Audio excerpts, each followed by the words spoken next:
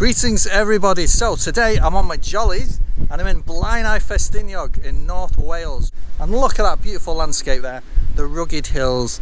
Yes, so Blaenau Ffestiniog is just up there, about a mile away, and it's yes, it's a mining town. It's one of the best preserved mining towns in the country, if not in Europe, and they still mine there.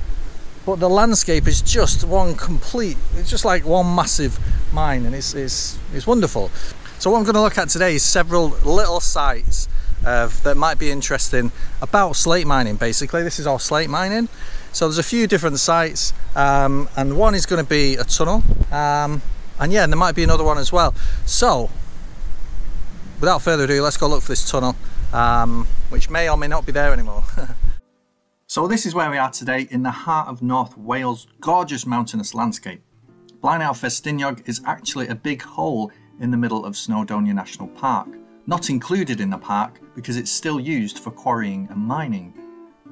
From high up you can also see that it's not exactly a picture of natural beauty. The entire area effectively a large human-made landscape. This map is from about 1900, and the railway here is the old mining line running from the quarries down to the coast, which is today a heritage railway.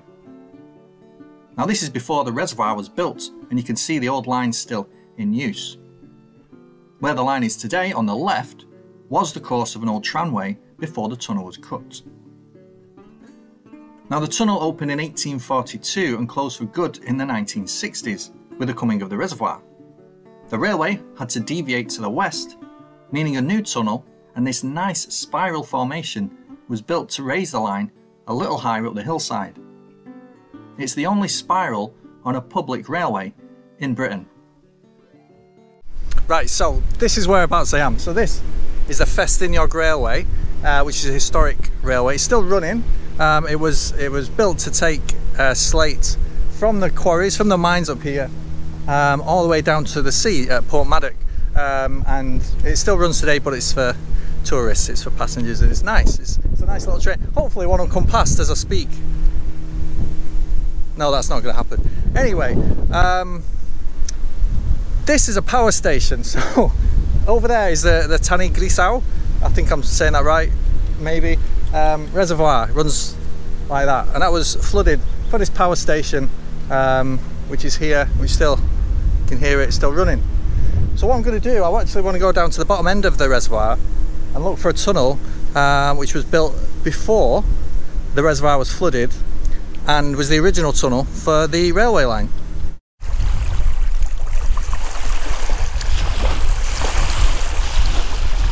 So here we go. I've only been walking about 5 minutes, and this you can see. So the line, the Ffestiniog Railway, runs up there, just where them trees kind of are, along there, and then drops down that kind of valley there. But originally it didn't do that. Originally it came down here across what looks like a bit of a causeway there, and at the end there's the original tunnel it went through to get on the other side of that hill. They had to build a second tunnel because this reservoir was being built and this tunnel was in the way. So it looks a bit flooded down there. I'm going to see if I can get down there and see the end of that tunnel. It is plugged, it is blocked off for obvious reasons. Otherwise it'd just be a big plug hole for the reservoir, and that's no good to anyone. But yes, I'm going to see if we can get to the entrance, see if we can see it, and then we'll go try and find the other side.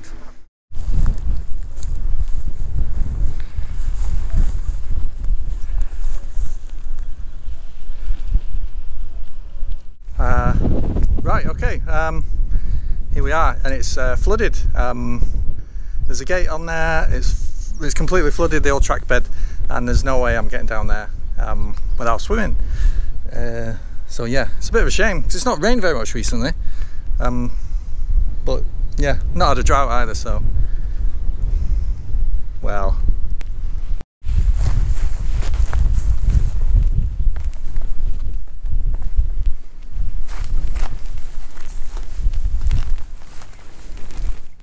Speaking of rain, it's just started raining. Brilliant.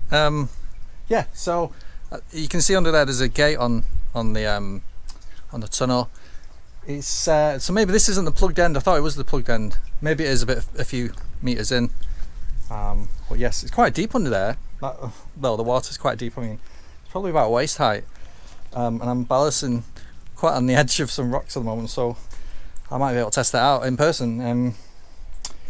So yeah, it's a bit of a shame. I don't think I was going to go through there anyway. I just wanted to have a look. You can see the size of the thing though. It's quite a small tunnel for a train, and that's because the Ffestiniog Railway was a mining train, and it didn't have to be a big locomotive. It was just a little mining train. And at first, its first incarnation, it was taken down the valley by gravity and brought back up from the sea by horses. So this was before steam engines. So yeah, it didn't have to be that big. And you can just see it's really not. Let's go see if we can find the other end. I don't know if we can. Let's do it before I get too wet. See, what's great about mines is that there's so many remains of mines in Britain that it's just kind of unbelievable. And of course, mines are like, when it comes to like industrialization, industrial revolution, the glamorous stuff is canals and railways and mills and factories and that type of thing. But it all starts with mines, because to power all those things you had to have an increased production of coal, etc, etc. And so mining is just the root of the industrial revolution. And there was loads of it in Britain: coal, slate, tin, blah blah blah blah, and the remains of mines are just scattered all over the country, and most of them are quite accessible as well. They're not that glamorous, they're not much to look at, some of them, but they're all over the place, and that's what's exciting about mines and mining history, as quite boring as it sounds. Just finding some in a landscape like this, in a wild, rugged landscape, it's quite exciting. Take it from me. So at this point you can see the line there actually comes through a tunnel. So the new tunnel, they cut a new tunnel obviously when they got rid of the old one, and it's just that you can't see it. I can't see it without getting on the line itself. It's only a short tunnel as well, it's not that impressive, but it's just beyond these trees and it runs that way down the valley. But originally the first tunnel they cut was just over here, and it would have taken that line. So I'm going to try and find a way.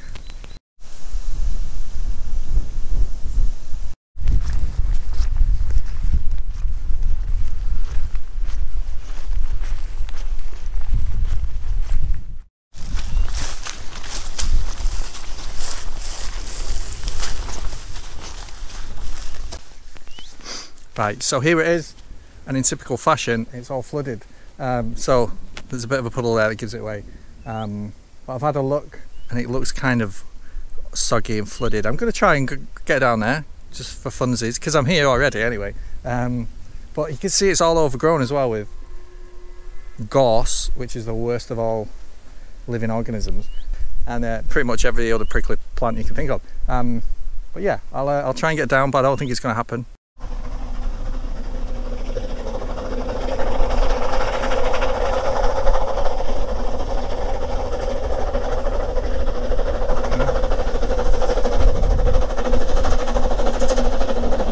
Annoyingly though, a train just went past, and just as I left the line as well, it would have looked beautiful coming right next to me on the path I was on.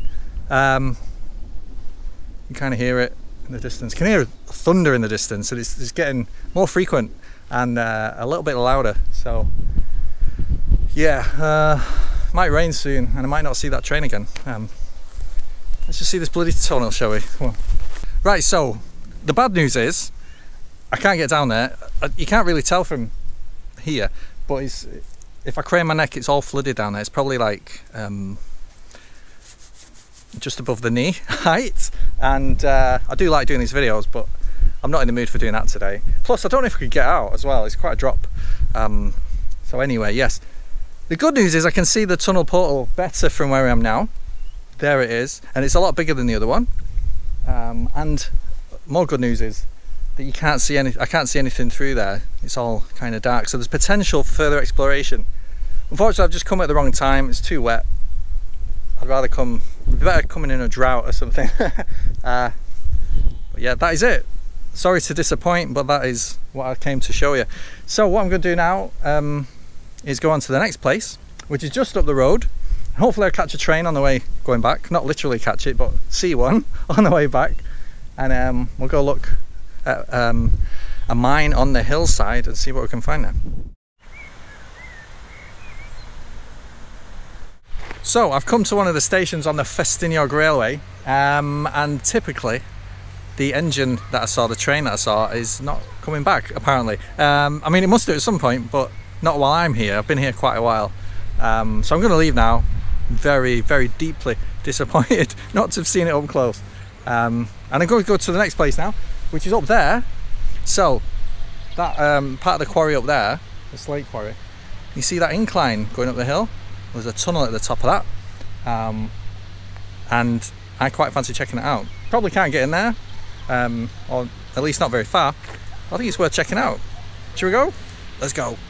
And of course, typically about 5 minutes after I'd left the station, the train turned up, which is what usually happens to me at stations anyway.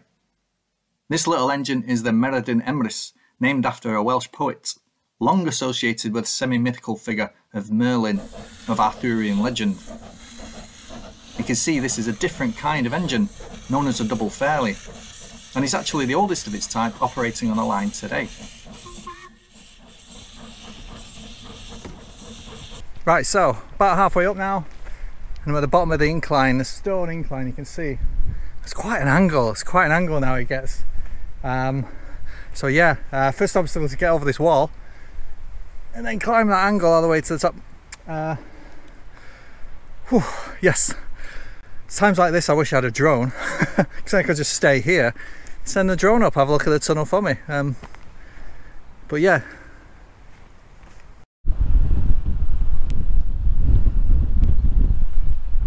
I need a rest. Nearly there though now. It's very steep. It's a lot steeper than it looks, and it looks pretty steep. So everything which was taken out of the mine up here, out the quarry, sorry, it's a quarry, not a mine, was cable hauled up and down. You can imagine the steepness of this angle. The effort, the amount of effort to control that.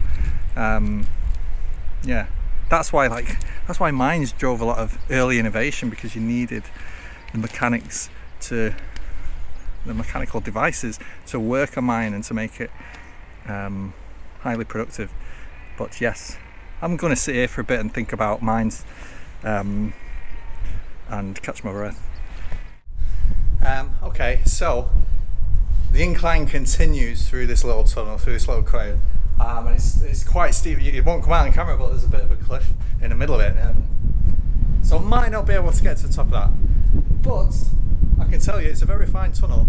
It's a very nice exciting tunnel. It's very windy, as you can probably tell, but yeah.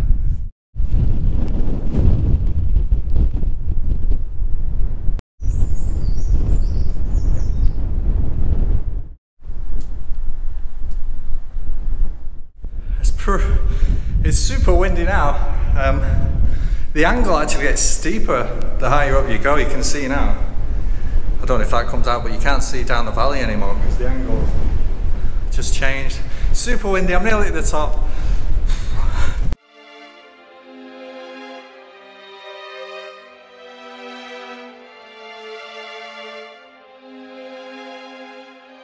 Look at this. So this is the winding mechanism for the cable.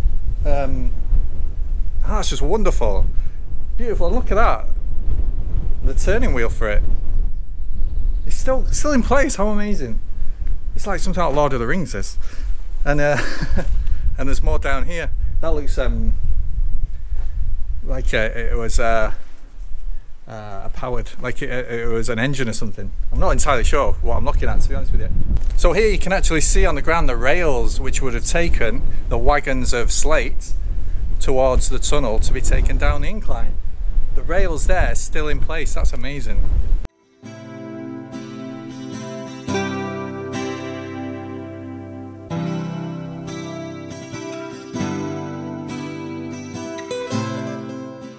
The quarry at the back is only relatively small compared to its neighbours, but has some excellent ruins to explore of a few old quarry buildings, where up to 100 quarrymen would have worked long, arduous hours extracting slate from underground adits and breaking it down in the mill up here.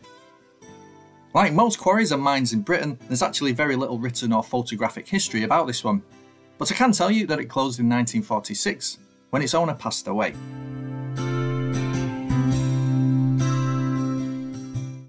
So yeah, these buildings, especially these bigger ones, there's two bigger buildings here next to each other. They would have been where the slate was worked, where the kind of the raw slate was cut down, made more manageable. Yeah, love it. What happened to the roof?